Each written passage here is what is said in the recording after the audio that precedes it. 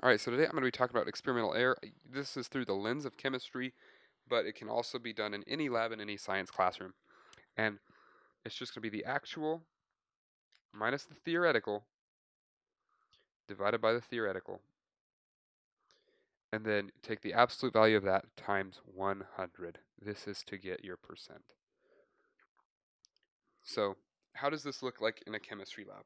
So if I theoretically calculate using stoichiometry that I should get 100 grams of something, but I only produce 89 grams, I'm going to subtract that, and then I'm going to divide by my theoretical, 100 grams.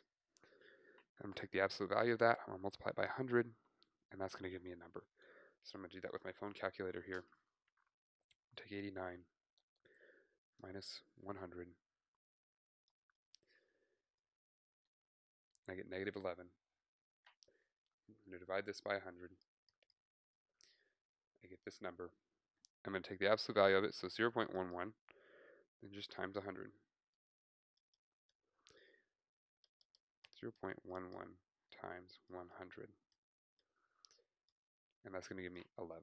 So 11% would be my experimental error. So that's just how to do it. Remember, actual minus theoretical over theoretical. This is usually your theoretical is calculated, and then your actual is what is measured. So yeah, it's experimental error.